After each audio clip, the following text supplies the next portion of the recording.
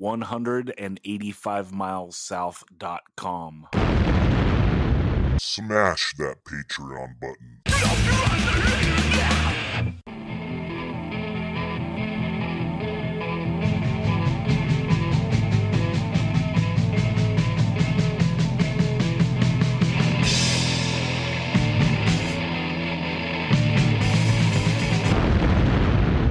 185 Miles South, a hardcore punk rock podcast.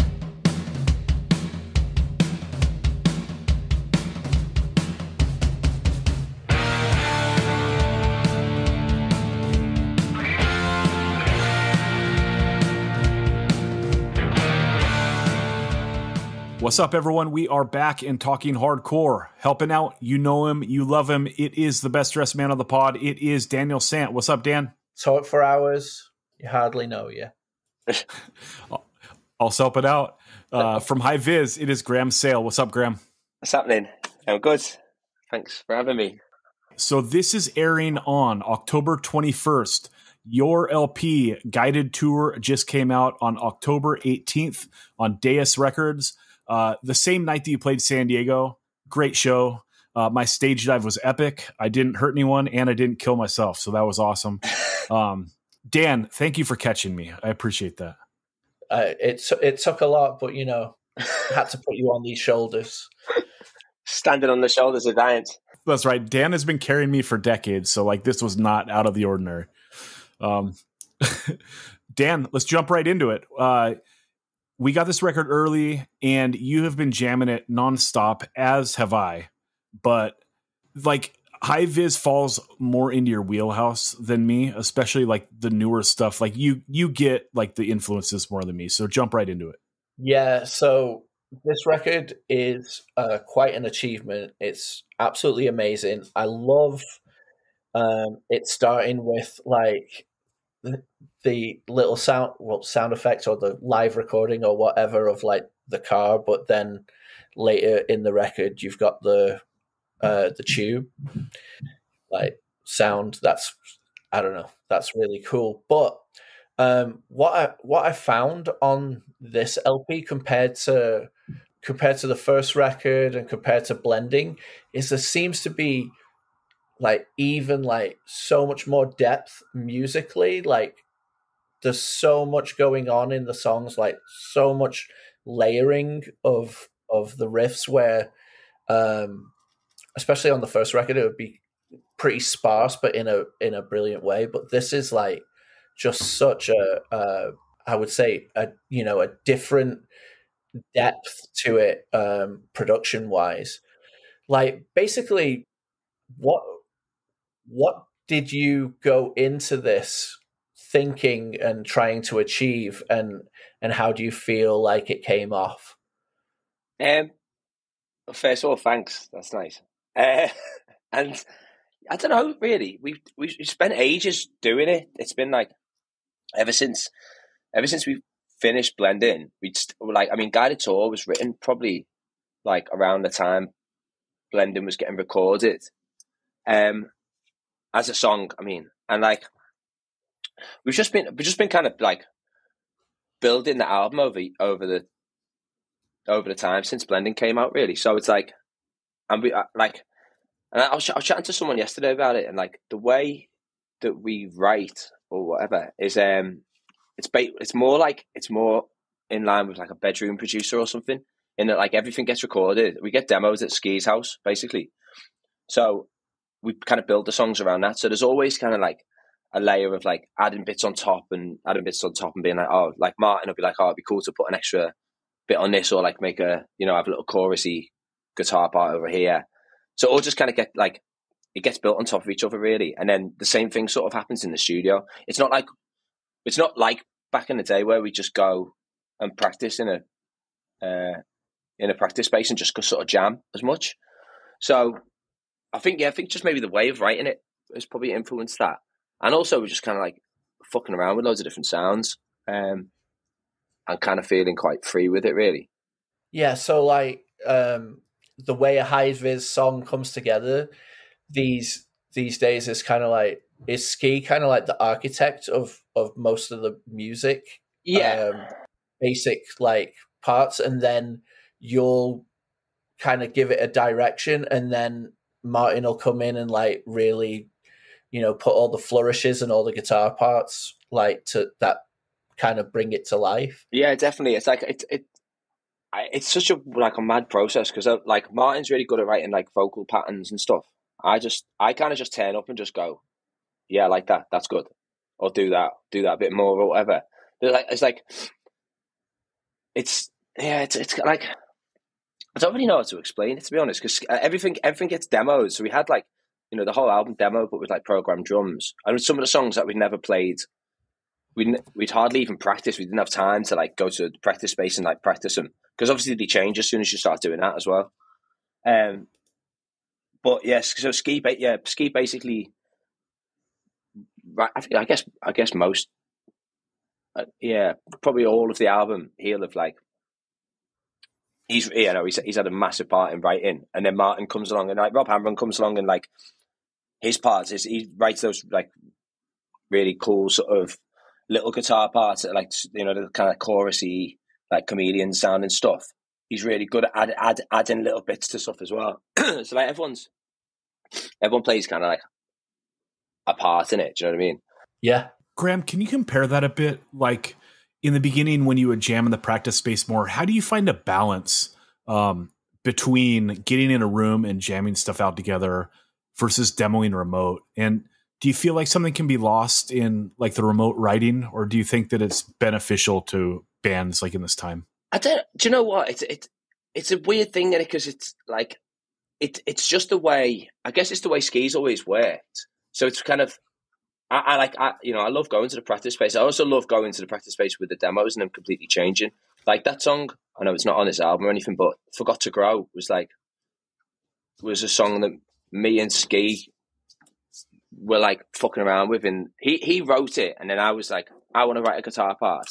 So I can't play guitar, like I literally can't play guitar, and I just played some fucking like Poundland Mad Bull riff, and then he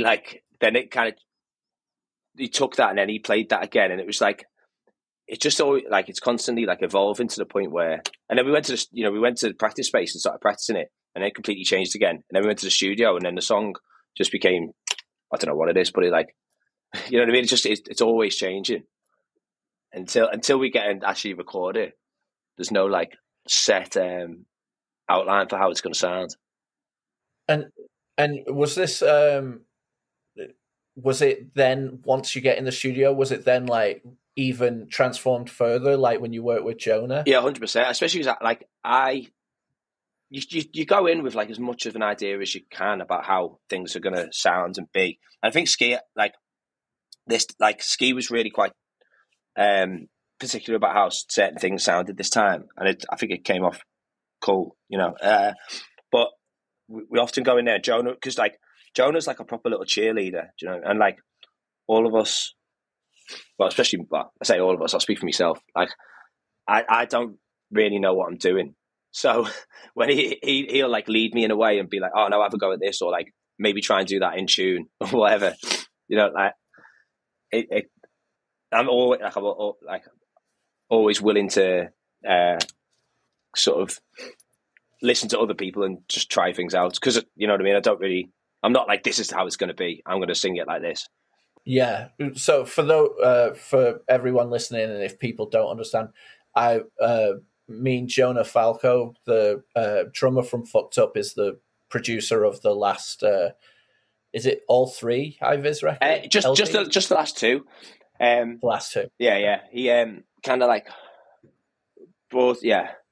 Because that's, I mean, what's a producer? I don't really know what a producer was, but it's basically just having a mate there who's like really encouraging and just knows music. Because he's like, Jonah's like so talented. Or maybe talented is the wrong word, isn't it? But like he's such a like skilled musician in every way. He can play anything, like, and knows us and knows sort of what we're. I guess, yeah, don't know what we're into. Yeah, he understands the reference points. He understands what you're going for, because, I mean, like, Produce the Chisel understands what they want to achieve and understand, Yeah. you know, Chubby and the Gang, etc. And like each band sounds very different from everybody else, but he hones into what you want to do and just helps you. Yeah. He doesn't force it in a way. Which that's the thing. Like, you know, with a lot of that stuff, he's very good at like making stuff sound like a punk record, but he's also just like, you know, he's not one of those like closed box sort of like, no, it has to sound like this if it's going to be a punk record, otherwise it's just something else. You know what I mean? He's open to trying shit. Yeah. So like going into this, were there certain songs that you were trying to, because I've not fully had the chance to, you know, I haven't got the lyric sheet in front of me yet. I'm still waiting for my record to arrive. But from listening to it, like I can definitely pick up on a lot of basically anger at the state of society. Yeah. On a few of the songs, and obviously Guided Tour is kind of it seems like it's saying, you know, people want to, for lack of a better term, like slum it with the working class and then just turn their back type thing. And it's that's some of us can't leave this world, you know. That's definitely like, I think that like I was thinking about that a lot with, you know, I've got a lot of friends in like creative industries and whatnot, and working in advertising or whatever, and there's something about people adopting or fetishizing the aesthetic or idea of something, be it like, you know, subculture or class or whatever, and they want to sort of like eat from it or you know, benefit from it without any sort of like any respect or care or to the people involved, and what, you know, or like all the graft that people put into stuff, or, you know, it's basically just, it's benefiting from something without any of the risk or without any of the yeah go on. So yeah, no, I definitely see that, you know, happening all the time, because even just in your own aspects, like people, I mean, but it's been the sickest things where like CP Company has like hit you up to be part of their like quarterly magazine or something. Yeah. I mean, that's amazing because that's stuff that you already wore anyway. So. Yeah. But I'm not saying like they're fetishizing it, but there is so much of that going on. And then is there anything that like thematically for the entire LP that you were trying to get across, or is each song kind of like a different thought process, or is there a general theme throughout the LP that you think is the overarching like lyrical theme of what you were trying to get across? I definitely wasn't trying to like do it. It's not coherent. I mean, each song is like, I can like directly relate it to like a moment in the past couple of years or something, because like, you know, I wasn't really like writing them as songs necessarily. They're mostly just like voice notes or notes on my phone that like become songs after like either something's happened or just been thinking about something along those lines. And like, and you know, so much has happened in the past 2 years in my life that I like kind of had a lot to write about. And I can only really, I'm not really smart enough to write from any other perspective really, so I just write from my own. And like, I guess just changing my life up quite a lot over the past 2 years has given me lots to write about. Yeah, Graham, are you referring to your sobriety? It's to do, that, and then like I also I got married. I met someone. Well, I guess most people in hardcore know her. And got married, and like just there was like a period where I was like, I'd broken up with my girlfriend, who like, you know, I still think sick. She's an amazing person. It just was like one of those things where you do the really difficult thing because you know that it feels like the right thing, but then I spent like a year just sitting in my house on my own pretty much after like blowing my whole life up because I fell in love. But I was also like fell in love with someone who lived across the world and I'd see like twice a year or whatever. So it was like quite a mad time. I mean, sort of like, you know, overshare or whatever, but like I was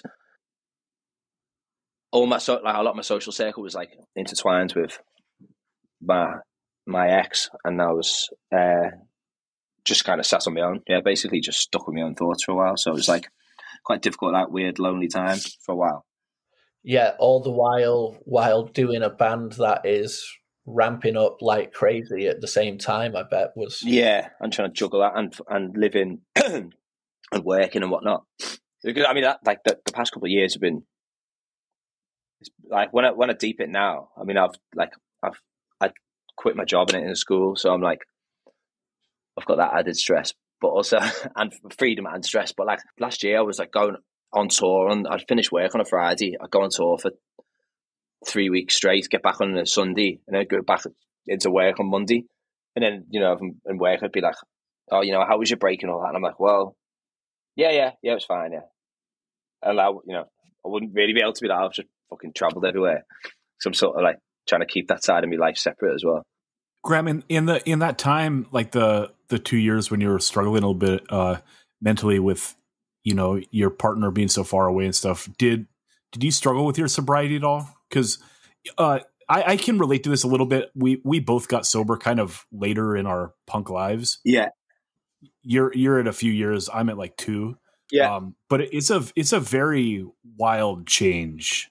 Yeah, especially with coping with things. Yeah, I've slipped and stuff times. I've had like I'm basically just doing my best, but it's like been it was hard. There's times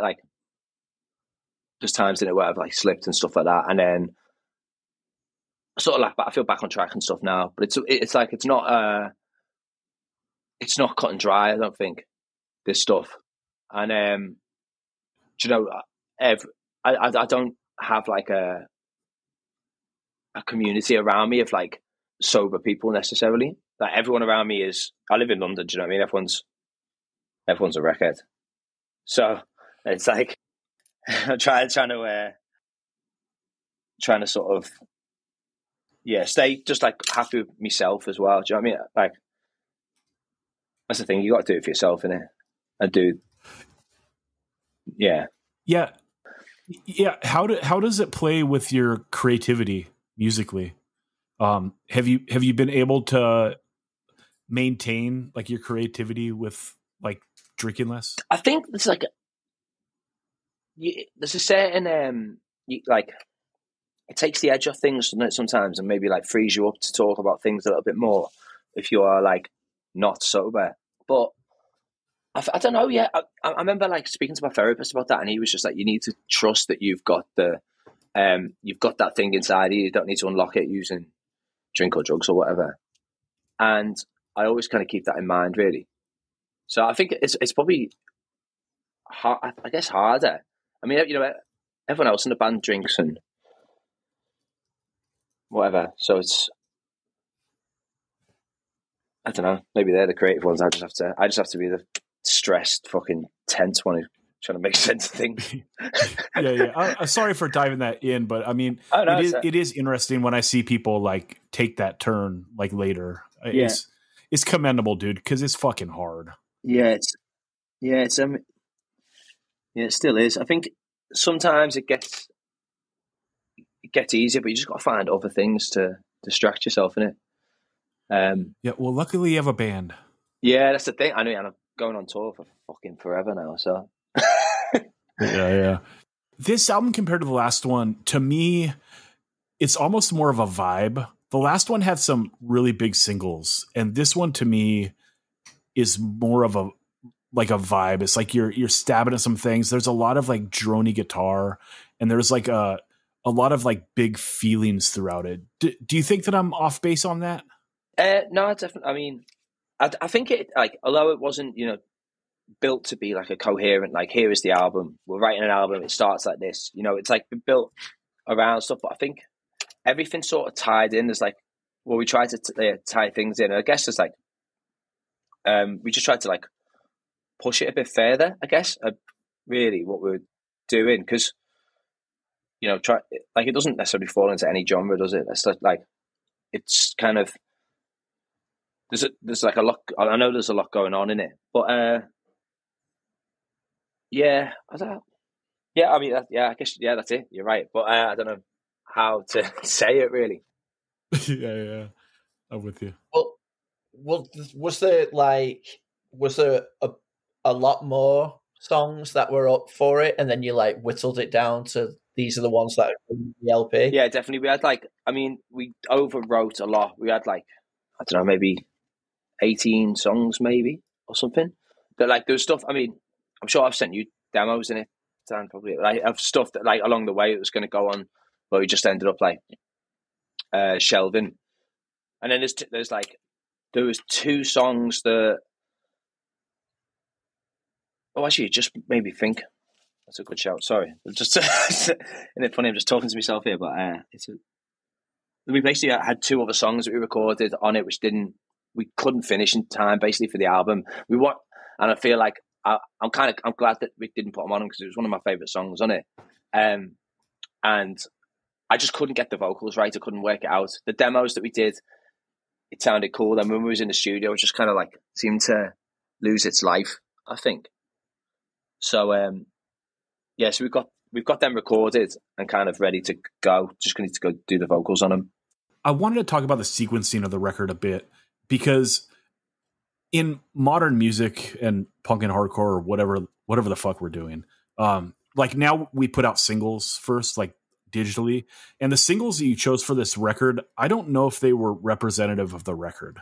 So the Mob DLA song was kind of like a alt rock song, and then Mine's a Lie is like an electro dance song. Yeah. So that's pretty crazy. A brave move, right? And pulled off really well, but not representative of the record. And then when we got the record, it was okay, here we go. Out the gate, guided tour. Here's the jingle jangle we want, right? And then right after that, Drop Me Out. Okay, now we're kicking ass again.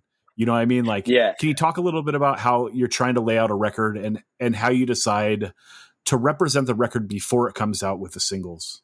I think that's the thing that I definitely didn't think about the singles being representative of the record. I felt like as a sort of, I think Mob DLA came out at a time, I thought, because of the state of the country, the elections were coming up, and I was and that song was very specifically about this state of the way that society treats people who are most vulnerable, essentially. And I was thinking a lot about my brother and whatever, and it felt like the right song to put out at the right time in the landscape, the UK, the British landscape, whatever.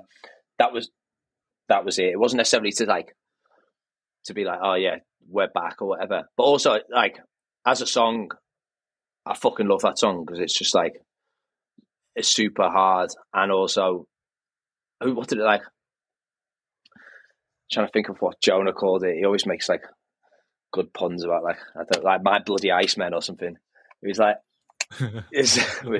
which kind of was kind of this super stompy New York hardcore sounding part with shoegazy bits. But it's weird. It has a total definite almost District 90 part that meets shoegaze and shoegaze with a backpack on, Timberland gazing. Sorry, go on. I'm just interrupting it.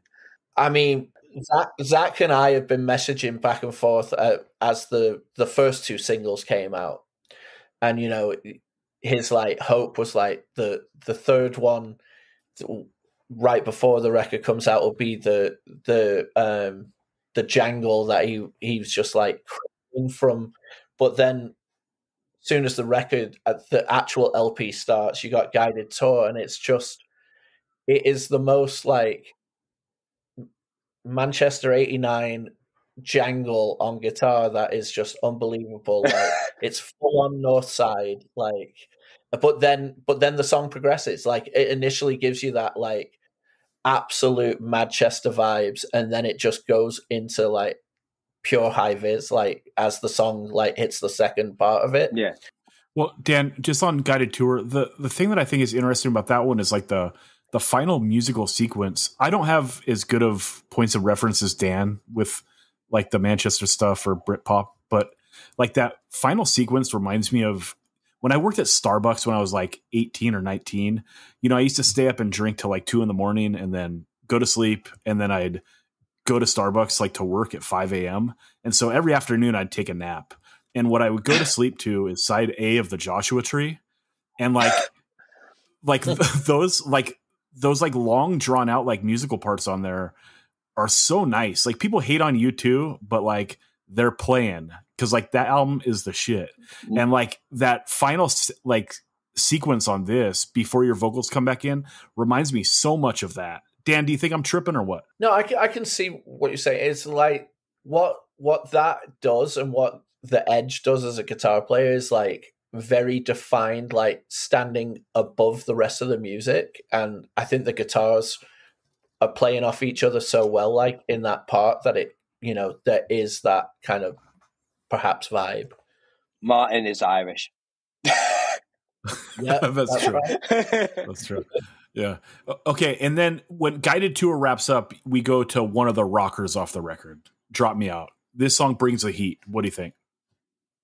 I love the song. Like it's kind of like been excited to play that. We played it a couple of times, and it's like, it felt like it feels like singing a hardcore tune, you know.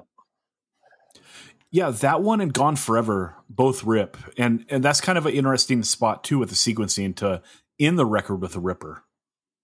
Yeah, I that was those two. So Mine's a Lie and Gone Forever kind of went hand in hand in my eyes. Like I wanted to do like a long video for both of them, and we just couldn't make it happen in time, basically. But it's I felt like it was a good way to end it, really, because I feel, you know, it is like it feels like an angry record. I don't feel as like I'm in a particularly like comfortable place. When we was doing blending, I was like, I feel like I was doing loads of work on myself or whatever. Like, you know, and like now I feel fucking a bit on the edge. Well, yeah. I think you can tell that because even on some of the more like some of the music on this that potentially would have been similar to like some of the songs on Blending where you were definitely leaning into this like singing more. Yeah, you're still fucking coming across like aggro as fuck on some of these songs. Yeah. Like vocally instead of like diving into the pocket and like, you know, washing over the music like on Blending. It's like, no, this is abrasive, cutting right through vocally and lyrically. And it's so funny that obviously this is intended, but you saw Gone Forever and Mine's a Lie as like almost like partners that they needed to be by each other, because I love the tiny little reprise of Mine's a Lie, like in the middle of Gone Forever. Like if you listen carefully, you can just hear that tiny little reprise of Mine's a Lie in there. Yeah, I'm glad you noticed that.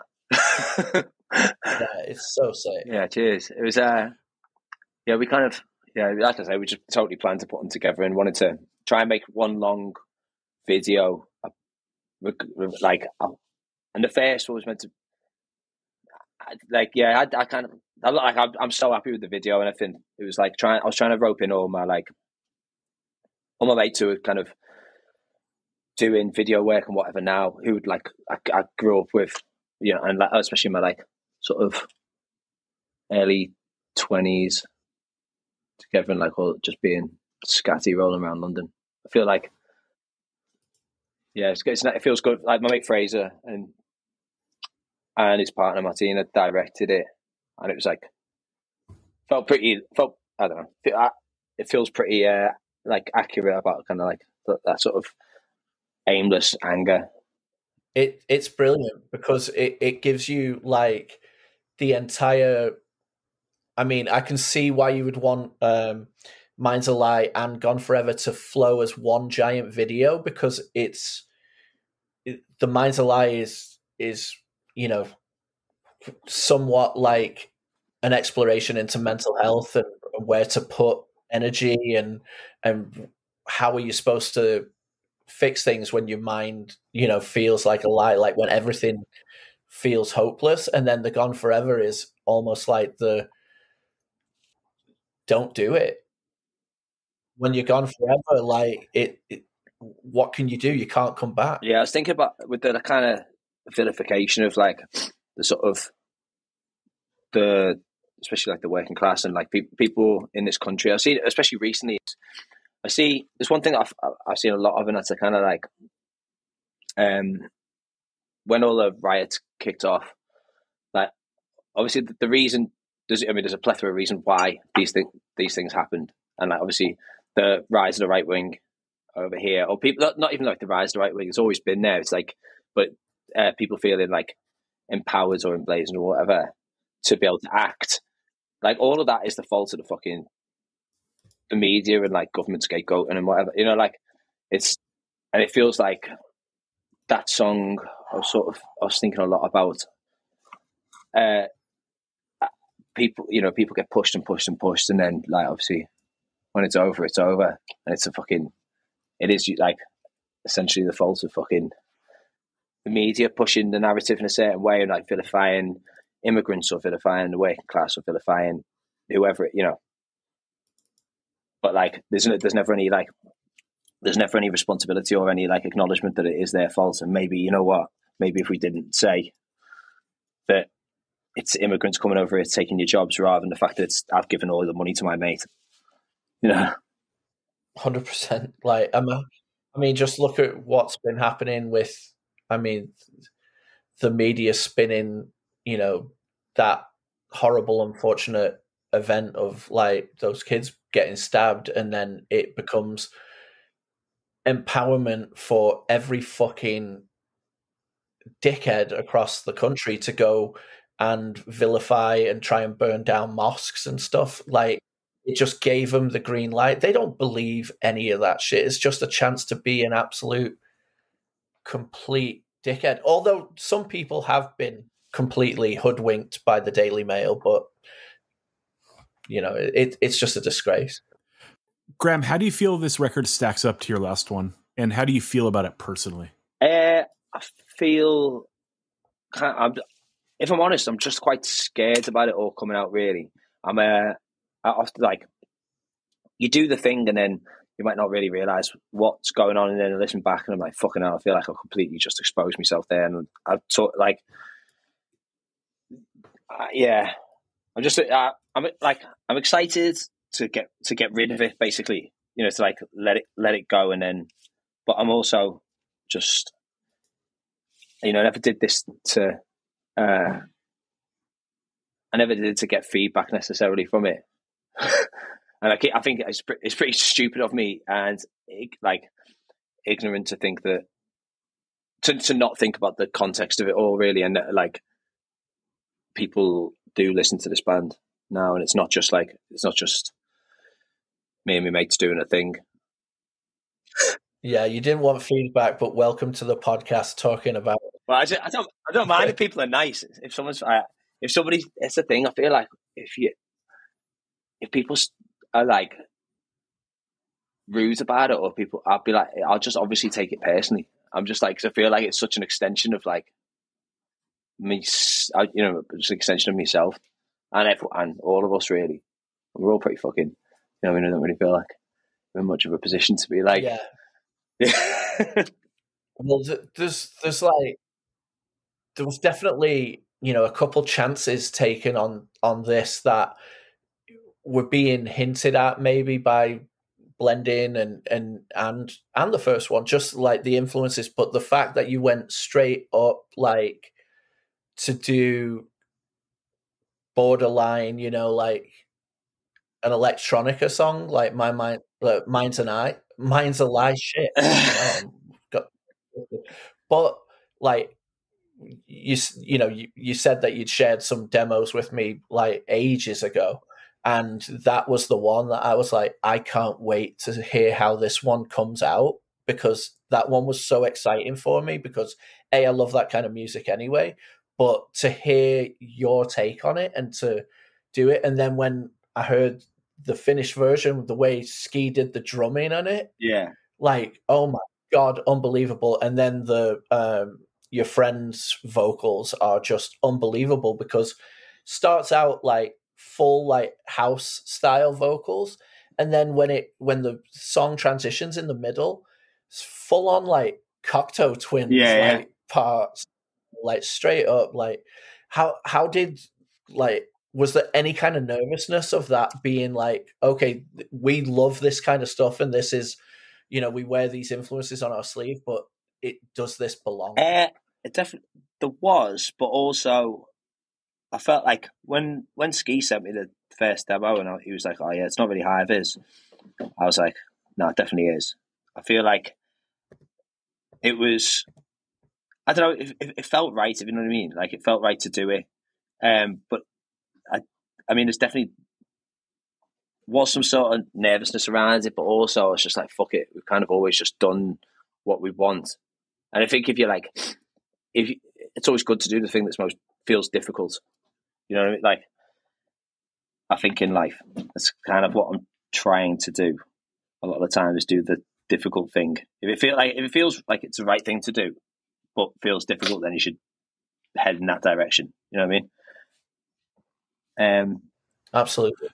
But yeah, no, I mean, I am happy. A lot of people were like, I say a lot of people, Gibby from Deus was like, "That's fucking sick, do that." But people were like, "Oh, yeah, maybe you should do like a song that isn't that." As I said, and I was like, "Oh, fuck it now." I think it's like, if we're gonna like stand our ground and do whatever we want, then let's just do that. Yeah, but now everyone's going to be like, "Can we get 3 more electronic bangers on each LP?"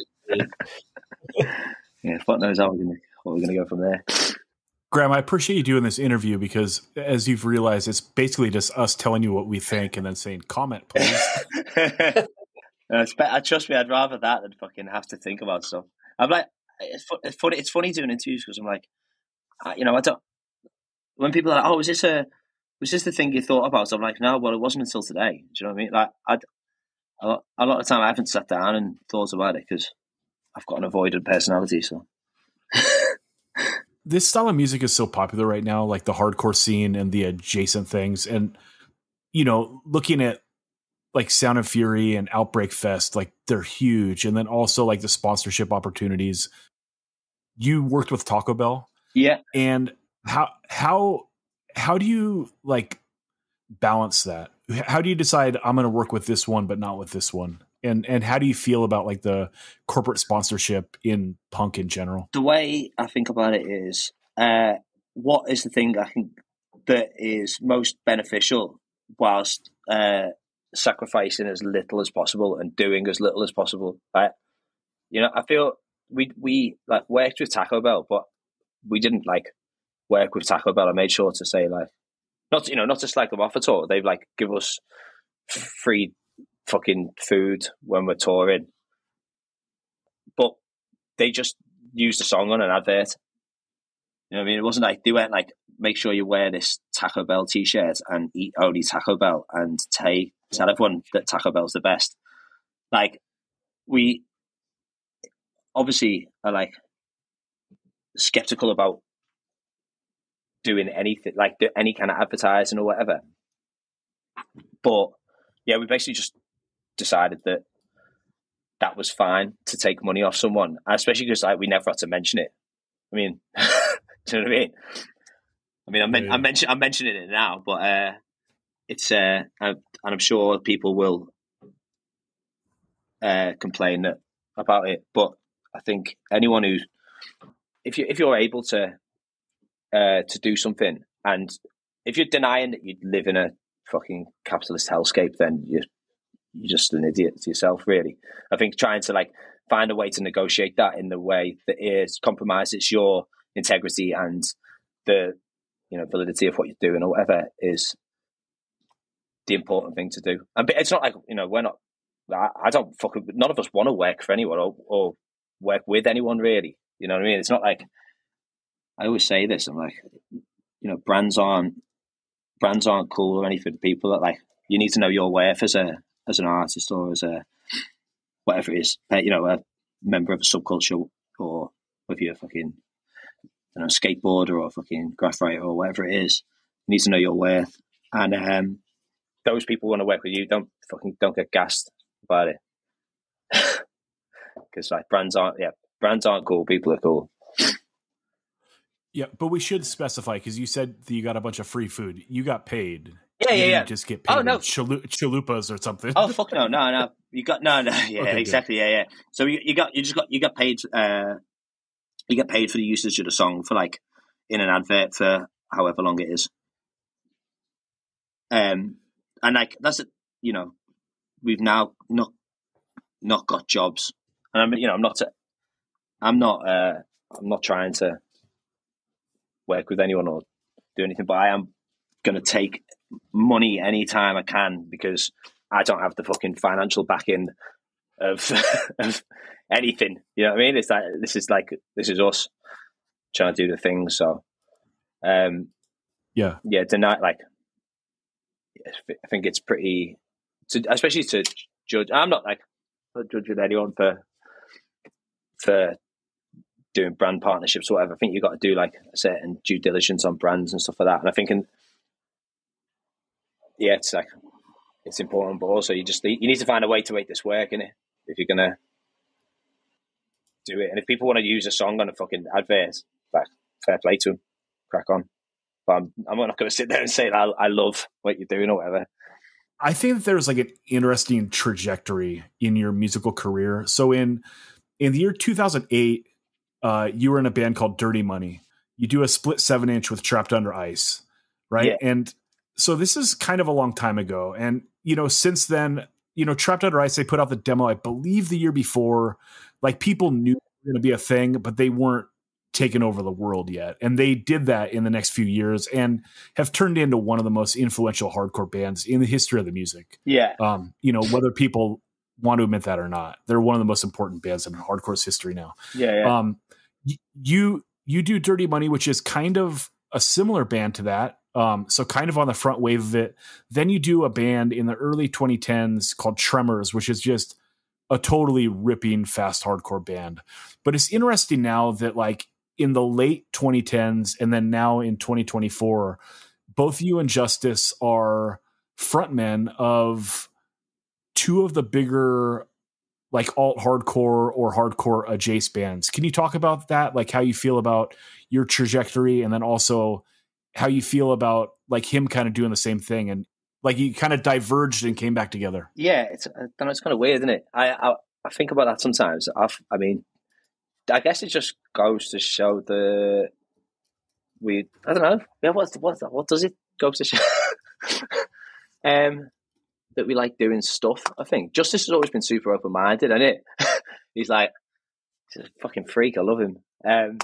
But I don't know really.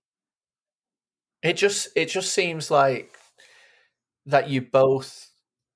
I mean, it goes back to what you were saying about Mind's a Lie, like, and exactly what he's doing with Angel Dust. It's like, no, I'm just gonna create, and if you like it, good. Yeah. It's if you don't, he's funny. And he's just like, every time I see him, last time he looked like a fucking rhinestone cowboy on the terraces. It was like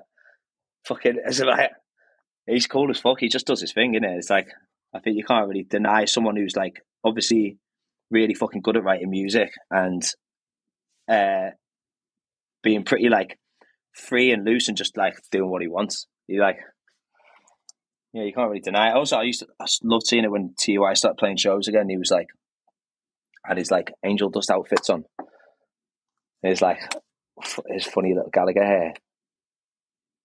He was smashing it. Loads of people, loads of hard dads from fucking turning up being like, "What is going on? What is this?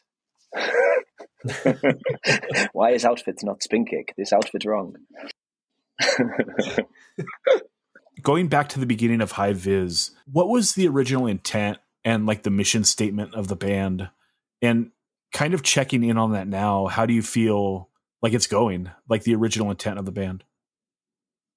I think it's going pretty well. I think like I just said to Ski, I wanted to do something different in it, and he was like, he's always sort of just facilitated fucking having something to do. Really, he's like, he's always writing stuff and always like been one to push me in a way that is like unknown or whatever. So I think we're still kind of doing that, and it still feels uncomfortable. It doesn't feel like I guess we've like got a bit of a sound now,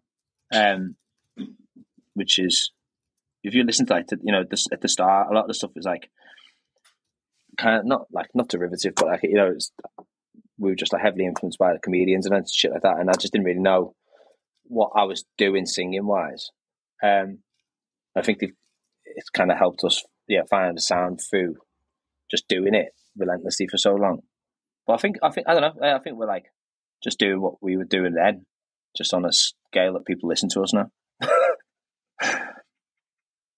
Yeah, but what's great is it's resonated with so many people because it is a different take, and it's also bringing in things that people love in the other side of their record collection, but bringing it to a hardcore space. So I think that's been amazing. And then what you've been able to build coming out of this is obviously going on like sick tours, which we'll talk about in a minute. But like recently you were able to curate an event in London that you put together called Society Exists. You want to tell us like about that and like bringing other genres of music in front of these kids, or bringing kids that like those genres of music to experience you at the same time? Really. That was it. Really, I just had that idea a while ago, and I said to Scott Kennedy about it. I was like, I want to do something free in London. How can we make that work? And actually, this goes back to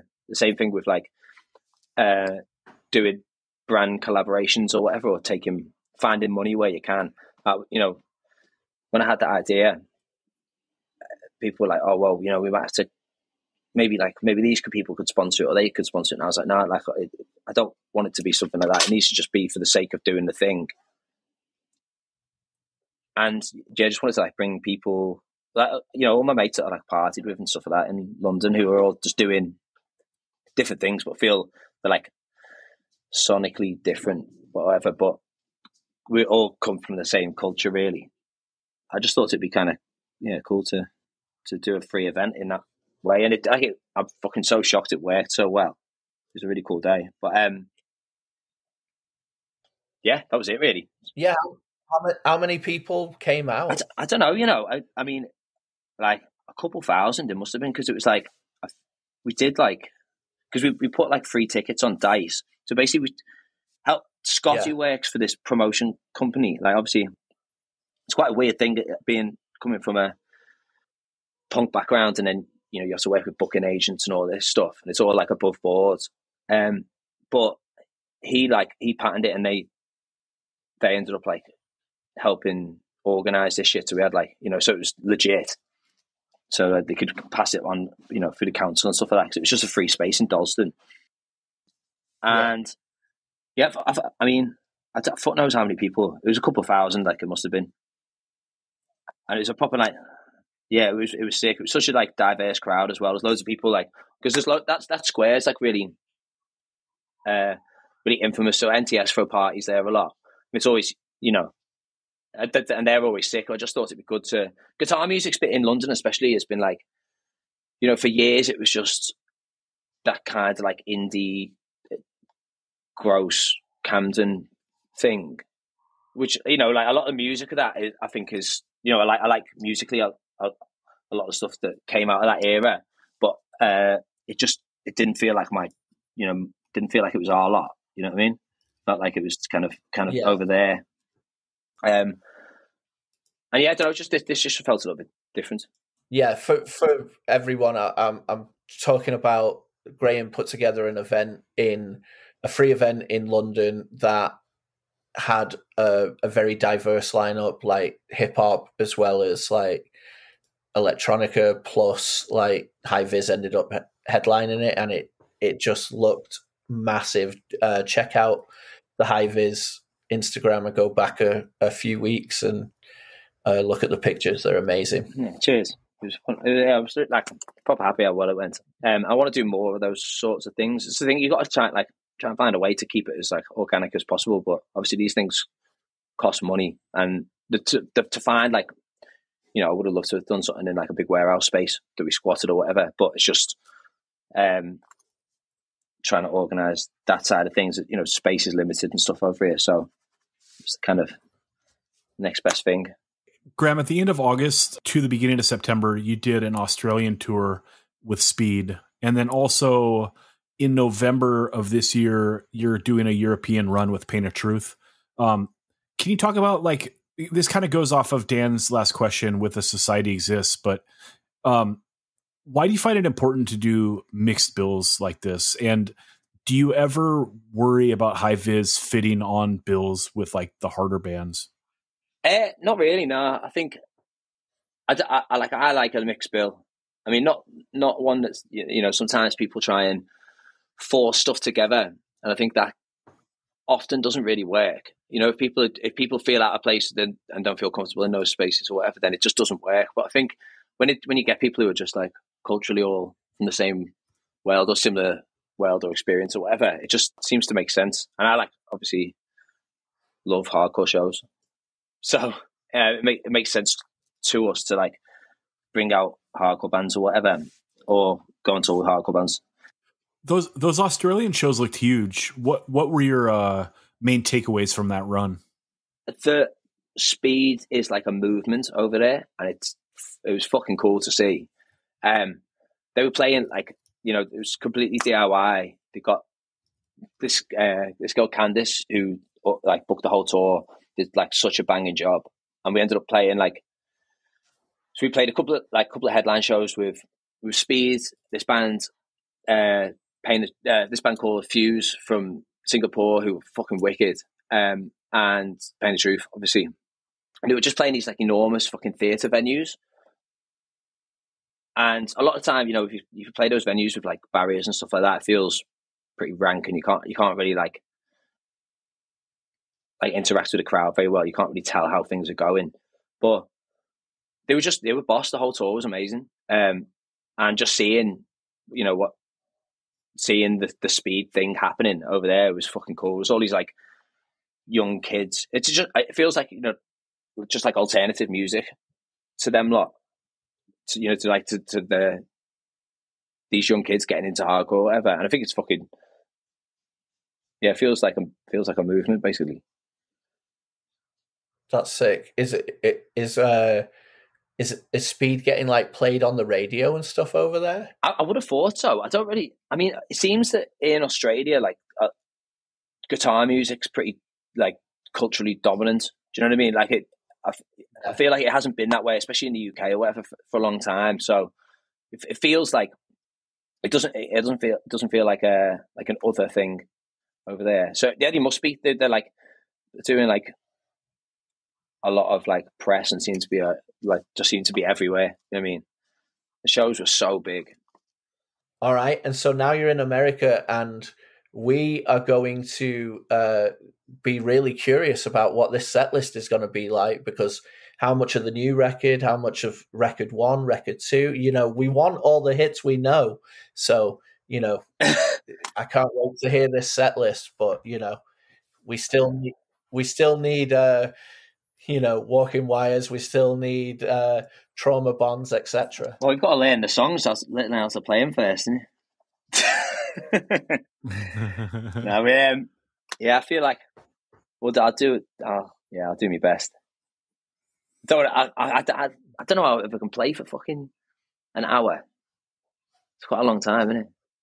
I always thought to myself, I don't want to watch a band for longer than, like, 40 minutes. I mean, you're speaking the gospel to this podcast. We have attention spans of 25 minutes only. 25 minutes? I've never played 25 minutes in my life, except when we went to Sweden and they told me we had to play an hour, so we played like 40 minutes. Oh shit! Yeah, that was rough as a fat dude. By the way, my request is Voices off No Sense No Feeling. Oh, that yeah? Song. Hell yeah. But I don't expect it, dude. You write your own set list. Don't worry about me. Come on. I'll see what I can do. Everyone, High Viz Guided Tour came out on October 18th of this year on Deus Records. Dude, buy the thing or you're a fucking poser. What's wrong with you? And then also run up those listens on the socials. Not on the socials, on the streaming. Because that matters, you know? I got this thing on constant rotation, just like the entire catalog. It's your choice!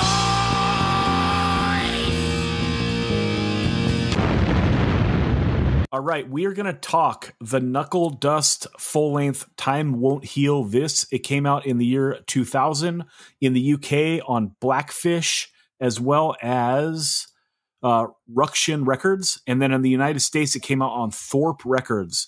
It was a CD-only release. And then in the year 2012, it got that LP blessing. And it is currently in my record collection. This thing was great. Graham, you wanted to talk on this, and I had never dug deep into the Knuckledust catalog. They have a big catalog. One thing that's sick about this band is they're still around and they're still all original members. So much respect. I didn't really know where to dive into this this catalog, but Dan said that he wanted to talk this, and I've listened to it so many times since. This is a great record, and it really holds up. What do you think about it? Yeah, I mean, Dan has to pick an album, like a kind of UK hardcore one, and just like, this was the first thing that jumped out at me, because it was the one of the bands that when I first seen them, I was just like, fuck me, this is the coolest thing ever.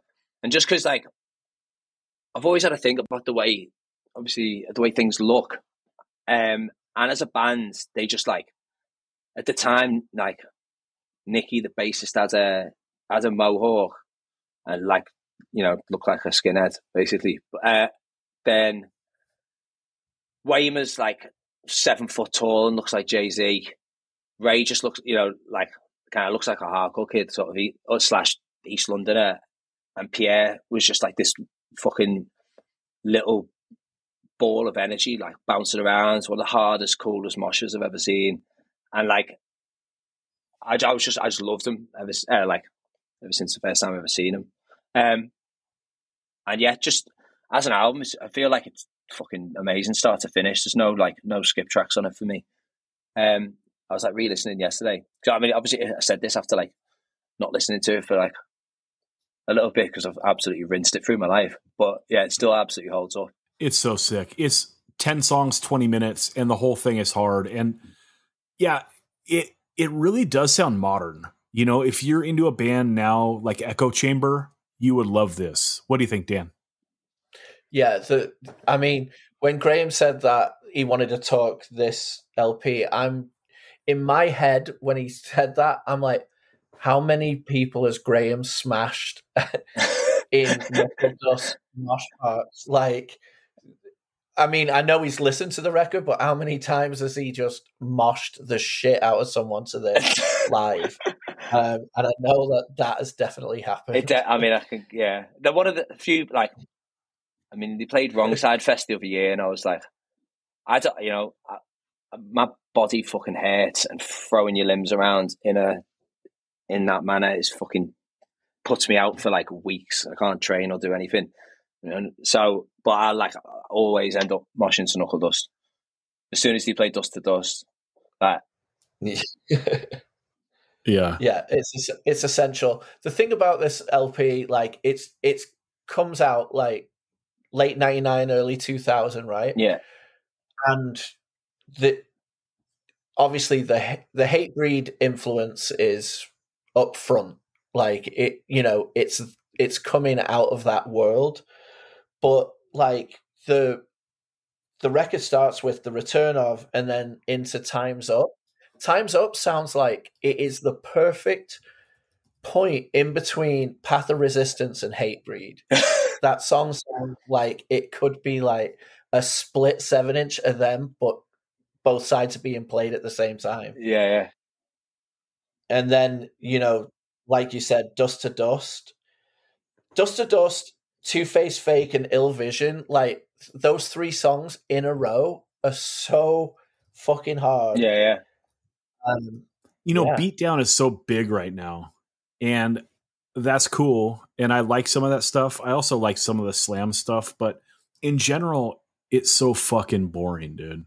And this has like some of those beatdown parts where like it'll do a big mosh and then they'll slow it down. And it really has some like traditional beatdown parts in it, but they keep it so fresh because the base of this band is fast parts. Like, you can never accuse this band of being anything except for a straight up roots hardcore band. Yeah, It's so fucking good.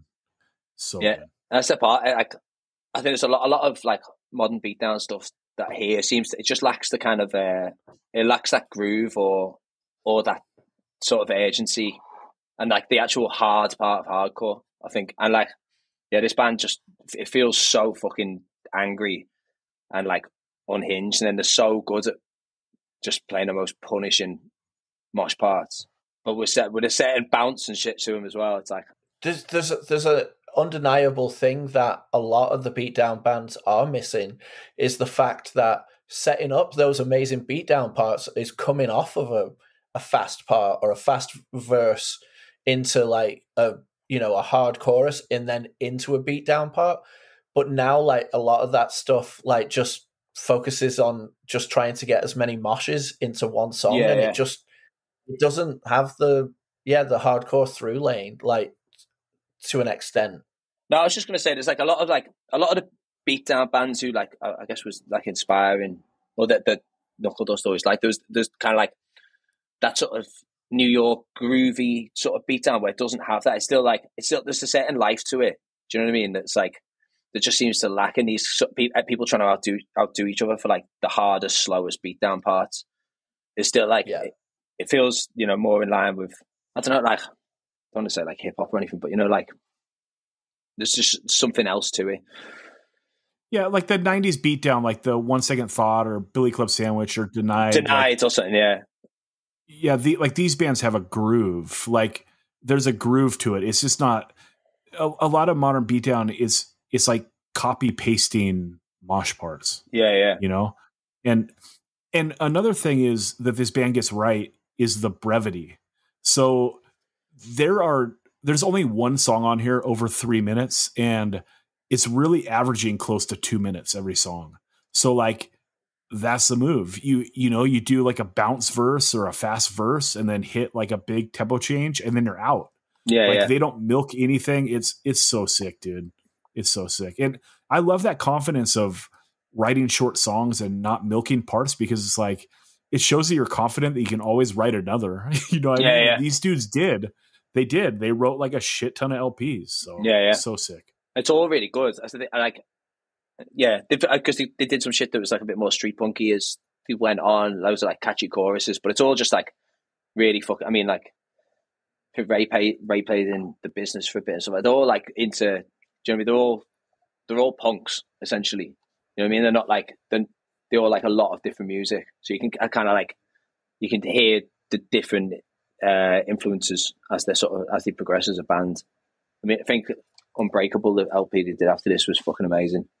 And yeah, it's cool to see. They're still fucking so good live. Still had. Do you think they've ever truly gotten their due as being like they are like the legacy like band that has kept UK hardcore going at many points of like downturns where they've been the one still carrying the torch?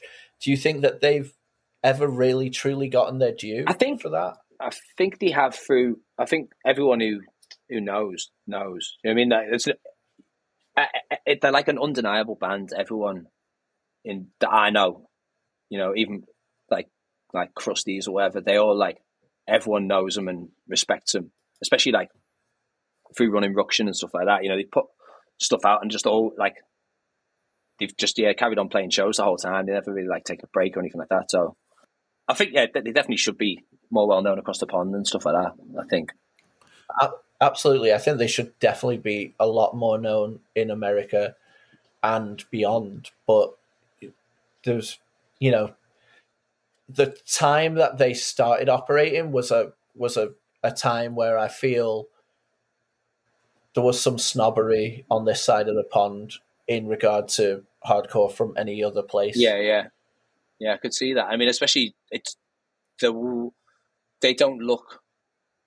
like a bunch of people from London. Do you know what I mean? It's like a load of people who there's no like coherent aesthetic necessarily. Do you know what I mean? Other than just like people like punks from London doing a thing. It's sick. Like, Graham, so let's say that there's like a 22-year-old hardcore kid in London. He's been into hardcore a few years, and you're chatting with him, and he says to you, "I don't like Knuckledust." Can you respect that kid? I'd certainly make him explain himself, and then he'd learn that he's wrong. Would you be hanging him off a balcony as he explains himself? I'd make him hang himself off a balcony. See, what I was thinking was Graham just puts on his phone Dust to Dust and then moshes the kid into the middle of the dual carriageway. Spin kick some sense into him. That's right. All right, dude. It's your choice. We're kicking this off for the first time. Graham, what is your favorite song off this record? Dust to Dust, Two Face Fake, but also the breakdown in Punish is so hard. Choose to Ignore. It's a fucking hard one to pick, really. I guess probably Dust to Dust, just because it's such a classic, and it's just like, I can't help but kick someone in the face when I play it. It's so good. All right, Dan, your call. What's your favorite? Yeah, I mean, I was going to go Dust to Dust, but I'm going to do the Dan Sant original. I'm going with the return of Into Time's Up. So I get the mosh intro, and then I get the song Time's Up. And what I was saying earlier is that the song Time's Up, like the guitar player's riding that one line style playing on this song, which gives it that very Path of Resistance-y thing. And then the Pierre's vocals on it are just so sick and gruff and like aggressive but still catchy. That's the point. We always talk about stuff on the pod where we're like, this song is hard as fuck or whatever, but there's charisma with the vocals. And when there's charisma and catchiness, like any hard as fuck song can be something that you go back to over and over again. And that's what is so achieved on Knuckledust, like repeatedly, but especially on this song. Yeah, this is so great because the chorus is fast, but they're doing gangs on it. So it's so sick, dude. Okay, this is hard for me, dude, because there's Regression and there's Two Face Fake, which are both like minute-long songs that are really good. And so I feel like I should choose one of those because their brevity should be commended. But because it's still there, I gotta take Choose to Ignore. It's so fucking good, dude. Like there's like kind of a slow fade in, and then it starts with like a slow bounce on the intro, and then it breaks to like a more up-tempo bounce on the verse, and then it breaks fast for the chorus. And that "But You Choose to Ignore" is such like kind of an unorthodox gang vocal, but it just works so nicely, dude. And then it comes out of it like into like kind of an Earth Crisis tom part, and then into like a big palm mute riff, and then into like a more beatdown, and then they're out. Like there's no repeaties on anything. It is so sick. It's like a little mini 2-minute opus. I fucking love this thing, but it hurts.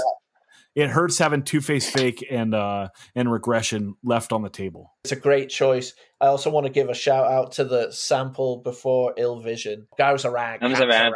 What goes around bloody comes around. Yeah. I love the fact that your point of reference is Path of Resistance, who are like, if you had a diagram of hardcore, they would be the absolute polar opposite of this band.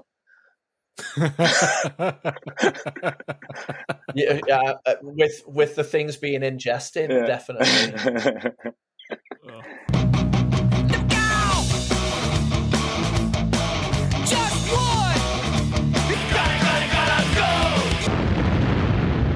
All right, Dan cooked up maybe one of the hardest One's Gotta Go in the history of anyone in hardcore's brain. So basically, let's see here. We are doing a One's Gotta Go on Agnostic Front, Victim in Pain. It came out in 1984 on Rat Cage Records. Cro-Mags, Age of Quarrel, came out in 1986 on Profile/Rock Hotel. Killing Time, Brightside, came out in 1989 on In Effect. And fourth record, Sick of It All, Blood, Sweat, No Tears, came out in 1989 on In Effect. Dan, One's Gotta Go. Which you losing? I hate myself for even coming up with this category, because how do you put one of these in the dustbin of life?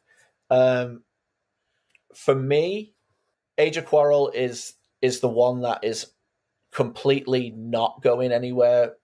Actually, Age of Quarrel is safe, first off, even though there are some down things where Victim in Pain doesn't really have a down moment. So that's interesting. But the highs on Age of Quarrel for me are the highest of the high. And then I cannot lose Blood, Sweat, and No Tears. It is so hard. If you listen, I've already banked Victim in Pain, by the way. That is also just put there with Age of Quarrel. So then it was coming down between Brightside, which is the key to where hardcore is going, and incredible epic songwriting and amazing lyrics and just a brilliant sound. Or you've got the way the last gasp of where hardcore had been, but done in the hardest fucking possible way. Listen to G.I. Joe Headstomp. Listen to just the way this record is recorded. Everything about it just says hard. It is hard as fuck. Like, I cannot lose Blood, Sweat, and No Tears. And the best thing about it, it is so hard. It is fast. It is full of aggression. It is that, but there is so much catchiness, so many sing-alongs, and so much charisma. I mean, I've got to keep Blood, Sweat, and No Tears, and I've weeping as I say this, but I've got to say Brightside is the one that's got to go. Well, Dan, you stayed true to your 80s list. So when we did the top 100 records of the 1980s, Dan had Cro-Mag's Age of Quarrel at number 6. He had Agnostic Front, Victim in Pain at number 11. He had Sick of It All, Blood, Sweat, No Tears at number 15, and Killing Time, Brightside at number 34. So that all checks out. Now, for you were ready to fact check me. I know, and be like, well, that's I what was. you said. Hey, I'll tell you what. So these records are all so good. I think you could make arguments for here. I guess here's my argument. Actually, listen, Graham, you go first. I still need a little more time to talk. If I'm sussing this out, though, I think I can make the argument for 3 of these that they might be the best hardcore record of all time. You know, depending on the day. This question just done me in for the like. So it's obviously going back, and like a lot of these records are just ingrained into your sort of history in it. I listened to this shit so much when I was young, and then obviously I don't regularly listen to them. I went back and listened to the Sick of It All LP, and I was just like, fucking hell, I don't remember it sounding this hard. Like, because I mean, there's obviously the 7-inch songs on there, but it just sounds like the way it's produced or whatever, it's just so fucking hard. And even like listening to Clobbering Time now, I'm just like, fucking hell. And because I thought it was kind of easy. I thought it was like, yeah, you know what? I'd swerve Sick of It All. And then I listened to it yesterday and I was like, fuck, no, this is actually so good. Obviously the Cro-Mags for me is like that. I mean, that LP is the sort of the base for a lot of stuff. You know what I mean? It's like the most important records in my life. But Killing Time as a band, I think I love Crown of Thorns, and I love, you know, like the way that the songwriting in that, and also just like how like lyrically it's fucking it's like feels more advanced or something. And just I love the songwriting on it. I love the guitar parts. It's so like the songs are just so fucking good. And Agnostic Front, I think, is that record is one of the most important hardcore records of all time. So I think, and it just doesn't stop, does it? Yeah, like you were saying before, it's just fucking like a relentless record, and has everything that I love about hardcore in it. I remember hearing it for the first time and being like, fuck me. So I think I'd have to get rid of Sick of It All, but only because it for me, it just doesn't mean as much to me. I didn't listen to the LP that much. I listened to the 7-inch a lot, and I just haven't listened to it for ages. I'll probably go back and change my mind now in about a week. But yeah, I think I've got to stand my ground. Just be like, you know what, make a decision now. Boom. I like that you called out how hard it is, because you're right. There are a lot of the 7-inch songs that are on this LP, but this LP sounds harder than the 7-inch. Yeah. It's so sick. I love it. I gotta lose it too. And it hurts because I think right now Sick of It All is like the most underrated hardcore band in the world. Not many bands have done like 3 great LPs like them, plus 1 great 7-inch. Like, that's insane. Yeah, like, that run is so insane. And they all hold up so nicely, and they kill it live. Like, they're the real fucking deal. So it hurts to lose it. But going back to my list, I had AF Victim in Pain at number one hardcore record of the 80s. And dude, number 1 hardcore record of all time. Let's go, people. Because it also has the best hardcore song of all time. Everyone knows. Dan, you know what it is. What is it? Blind Justice into Last Warning. That's right. A point to the champ. Okay. Then, Cro-Mag's Age of Quarrel, you can't fuck with it, right? Now, if I'm looking at these 4 records and saying, what is the worst song out of all of these 4 records, there is no fucking doubt what it is. Dan, what is it? I think you're going to say Seekers of the Truth. Yep. 100%. But what do you think? What do you think is the worst out of these 4? Of these 4 albums? No, what do you think is the worst song off all these 4 records? Oh, fuck me. That's the only one. That's the only bad song, I think. I like it, though. Yeah, I mean, do you? I do. Okay, Dan, if you're listening to this record on digital and you have the ability to skip it, how often do you skip that song? Not very often. Half the time? The song might not make it to the end because it does go on a bit, but the start of it, I'm there for the Bon Scott of it all. You know? I'll tell you what. I'm skipping Malfunction every other time, and I'm skipping Seekers of the Truth 9 out of 10 times. It's kind of a good shout. I mean, I still like it, but I'm with you. Yeah, I get it. Like, when you see them, that song like goes live. Yeah. So like you get it. Like, they wrote that in a room, and it's sick. But like on record, miss me, dude. Like, I mean, I just don't like it. I never liked it. I had this on tape first, and it's just like, God damn it, I got to fast forward this fucking song, and then I miss like half of It's the Limit. You know what I mean? It's like totally fucked up. But yeah, I don't know. You can't lose Age of Quarrel. Like, its high moments are like some of the greatest pieces of hardcore ever. And then Killing Time, like, this is the birth of modern hardcore. Yeah. Right? Like, the recording is so advanced. It sounds great. And, you know, these dudes coming out of Breakdown, doing Raw Deal, and then going from like that raw hardcore sound to getting like this Normandy sound, but not losing like any of the fury. And it's just fucking amazing. Like, that songwriting is next level. Like, that run on the B side of this LP, My Reason, My Reason, New Release, Backtrack, Wall of Hate. Like, goddamn. And I know that 3 of those songs are Raw Deal songs, but dude, Jesus Christ. Like, No Release, that song is so crazy because it has like a chorus musically, like the guitar repeats, but none of the words repeat. It's like, it's hooked in with like a guitar solo.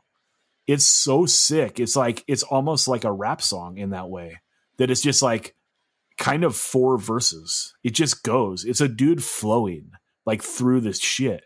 It's fucking brilliant, dude. And it's like, it's just sizzled with like this beautiful guitar. Yeah, and then coming out of that, Backtrack, Wall of Hate, 2 of the greatest hardcore songs of all time. You know what I mean? Like, what can you do? Backtrack, maybe the best chorus ever in the history of hardcore. And then like from that chorus going to like one of the best ever cutout mosh parts ever. You can't touch it. And then Wall of Hate, like, this song is written in 88. You know, it's on the Raw Deal demo, but like, it sounds like it could be 1983. It's like the perfect bridge song of like that old New York hardcore molding into the new New York hardcore, right? Which would come after Brightside with like Madball, Demise, all the bands that are like leaning a little more into the hip hop and the bounce. You have that here, but yeah, I can't lose it. So it hurts because, like I said, I think Sick of It All right now, maybe the most underrated band in like the history of hardcore, like with what they were considered before compared to like kind of the way that a lot of people look at them now. But it's the one I got to lose and it hurts, but at least I got the 7-inch still. And I got the 2 LPs after this. So what's up? Well, all I got to say is since you got to wax poetic about Brightside, let's just talk for a second. The way the blood and the sweat comes in with that, like, you're in for it, like this, and then it goes into fucking KRS-One is on this record. Yeah. But Dan, you're talking the first couple songs of the record. Like I'm talking I'm talking about how strong, like the back of the B side of Brightside. You haven't let me finish. But you're starting with like, let's talk about this record. How about that first song? Yeah, but I'm saying like it announces itself like recording wise, just with that guitar and drum just onslaught. It just lets you know what you're in for. Then you go on to, I was mentioning Clobbering Time, amazing. Then Push Too Far with gang vocal like verses, it is so sick. Then you've got Friends Like You, which is one of the catchiest, hardest songs ever. Then later you get Rat Pack, ultimate sing-along, like hard, fast song. Then you get G.I. Joe Head Stomp. Somebody is literally going to die when that gets played. Then the back end of the record, you've got My Life, into World Full of Hate, into My Revenge. 3 of the catchiest, hardest songs, like, in a row. Like, that is you want to talk about the back end of Brightside being goated? This is there with it. And then this record ends on Injustice System. Yeah, like, but lyrically... But you skip 3 songs, Dan. Disillusion and The Deal could go. They could trim a little fat here. Oh, definitely. I mean, you could edit it down, especially, with 2024 attention spans. You could definitely edit it down. But those could still make a brilliant 7-inch by themselves. That's true. That's true. And dude, I love hardcore. I love so many records, especially from the 80s. This is the 31st best hardcore record of the 80s. Like, I'm standing by it. You know what I mean? So there's that. But hey, Dan, how about them like having Clobbering Time and not putting it first? I know it's so weird, but I think I just realized why they didn't when trying to defend how this LP just starts with the like, it just comes at you. They didn't want to repeat the 7-inch, right? Because it starts with Clobbering Time. Yeah. But, dude, I think that it's just undeniable. You just got to fucking start with it. You either do that or you start Clobbering Time, it starts side B. People still listen to shit on vinyl this time. Like, I think Clobbering Time in that 2 slot is a little weird. Although I will say, I like Clobbering Time into Pay the Price more than I like Clobbering Time into Just Lies. True. Maybe they just didn't want KRS to be the first thing you hear when you put the record on, but I think that would have been sick. Yeah. It would have been sick. What if they opened this LP with G.I. Joe Head Stomp and, like you say, Clobbering Time is side B? Yep. Side B. I mean, let's circle back to the Jonah conversation, right? They should have hired Dan as a producer. That was a brilliant move right there. I would have been what? 13? You're wasted on this. Yeah, I know. What are you gonna do? All right. You know what? For the 185 listeners, I will make a playlist track sequencing of Blood, Sweat, and No Tears for the 185 listeners. An alt edit. That's right. The Dan's version. That's right. Okay, Dan. Final thoughts on the pod. Well, I'm just rejoicing in a world where we get another high vis record for real. It's no secret that I love the band. and really appreciate you coming on the pod, Graham. No, thanks so much. Thanks for having me. It's fucking. I don't think I've talked this much in a long time. Yeah. Graham, congratulations on another great LP. It's very hard to do follow-up records, and a lot of pressure coming off blending like that was universally loved. And yeah, it's always hard to put yourself out there. So we appreciate it. You wear your heart on your sleeve lyrically, and we have loved this band since we were exposed to it, and you never let us down. We're always rooting for you. So, mate, thanks so much. You are the ones. I said it before, and you bigging this up made a lot of people pay attention. So I proper appreciate it. Yeah. Final thoughts, Graham. Footnotes. I don't know. It's like hardcore's good, isn't it? That's true. That is true. Yeah. Graham, where can the people follow your band? I guess just on Instagram and all that. Maybe we've got a website. I think hiveisuk.com, and Hive is just the Instagram. So yeah. Hell yeah. Okay, Dan, where can the people find you? At Southport Instagrammer on Instagram. Hell yeah. Okay, everyone, get at the podcast 185 miles south at gmail.com. I respond to everyone. There's a website, 185milessouth.com. There's a playlist link. Smash that Patreon button to help support the pod. And just know we love you all. We'll talk to you again next Monday on Patreon.